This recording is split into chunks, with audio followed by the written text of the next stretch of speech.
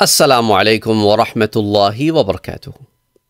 When we look at Einstein's theory of relativity, we learn that there is a unique relationship between time, space, mass, energy, and gravity. All of these things are very relative. If any of the variable is changed, things change. The value of gravity is not the same on Earth as it's on Moon. Time doesn't flow at the same rate on other places in the universe as it is on the planet Earth. If you travel by the speed of light, you can cover distance in approximately no time. So there are a lot of factors that we have to keep in mind, considering that when we start looking at the ayahs in the Holy Quran, the stories in the Quran, a lot of things start to open up for us. For example, today I want to talk about a concept that has been expressed in several different places in the Quran, which is called At-Tay-Uz-Zaman. That means the time travel, or you are basically going through the phase where things are moving for you relatively at a different pace than it is moving for others. For example, we looked at the story of Sayyidina Uzair alayhi salam, where he slept for 100 years' time, and when he woke up, for him it was a day or half a day, whatever it is that he thought. His body didn't change as it should have changed in 100 years, but his food and drink, they did not even experience a single second has passed on them. Lam yatasanna.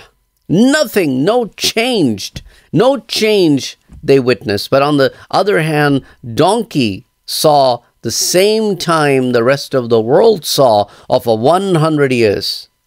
But at the same time, as we spoke about last time, Uzair alayhi salam witnessed the flow of the time with his awakened eyes, that the process of birth to growing up was basically done in a fashion that was like fast forward for him. He saw the donkey being raised back to life. Think about it. Imagine something that would happen in the matter of years happened for him in the matter of no time, as he saw the dust getting collected, transforming into bones, and the bones receiving the muscles, the flesh, and skin, and then soul, and the donkey standing in front of his eyes, as it was 100 years ago. Subhanallah. So Allah subhanahu wa ta'ala as says that on the day of judgment, we will raise you back to life. Uzair alayhi salam witnessed all of that with his own eyes, and the movement of time was extremely different for the donkey as it was for the Uzair alayhi salam, because Uzair alayhi salam is back in the normal life after he woke up after 100 years. But now the donkey is living a very fast forward life. It's in a totally different time. And then once the formation is completed, he's moved back in the same time zone and the same time frame as everybody else around him. This is one story we looked at last time. There is another story that Quran talks about in Surah Al-Kahf, the people of the cave. Now remember, in Arabic language, there are two distinct words for cave. One is called ghar and one is called kahf. Both are mentioned in the Quran. Where Prophet ﷺ is traveling with Sayyidina Abu Bakr radiallahu anhu and is going to Medina, and they were in a cave and they stayed there for 3 days. And when talking about that particular cave, the cave of Thawr, Allah subhanahu wa ta'ala uses the term ghar in the Quran.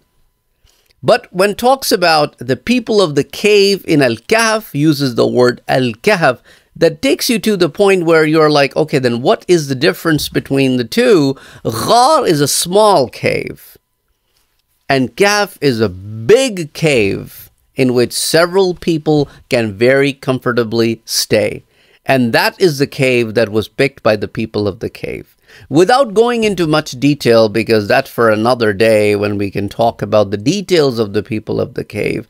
Now, people of the cave slept for 300 solar years and 309 lunar years, because every 100 years of solar equals to 103 years of lunar.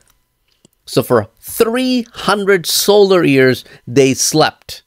But when they woke up, the surrounding world had experienced 300 years. But to them, it was just a day or half a day. As if living in the same world, they were living in a different dimension. They time traveled 300 years. And Allah subhanahu wa ta'ala mentions in the Quran that they were taking turns when they were sleeping. If you would look at them, you would think that they are awake.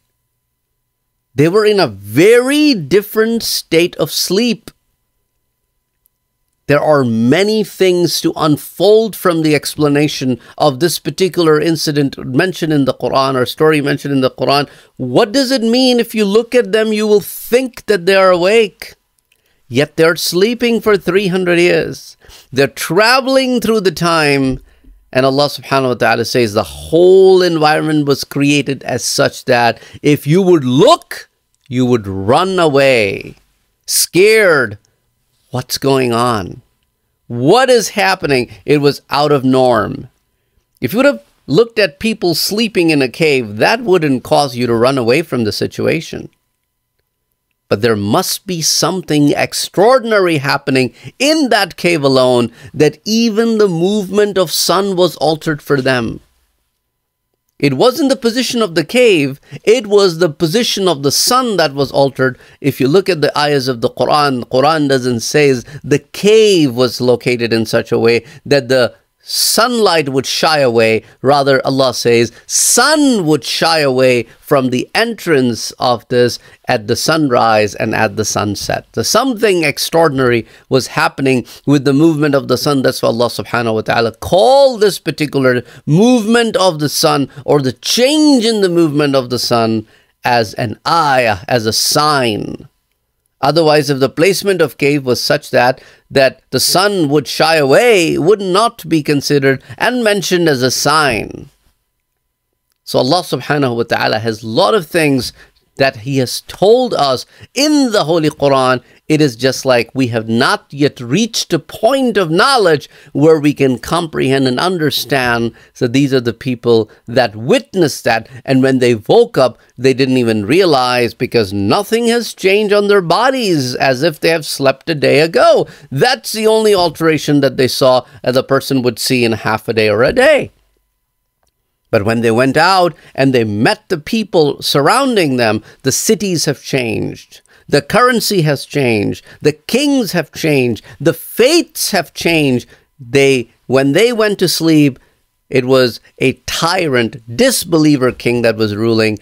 And when they woke up, there were the believers surrounded by the believers and the believing king. So it was a total change of course when they woke up. And Allah subhanahu wa ta'ala did that for a reason. That's not the point here, because even in the last video that I released for you guys, people were saying like, you didn't get to some of the points, because that was not the point. We will have other videos to describe those points. So that's why, to keep focus on this particular incident, look at it from the relative nature of the time.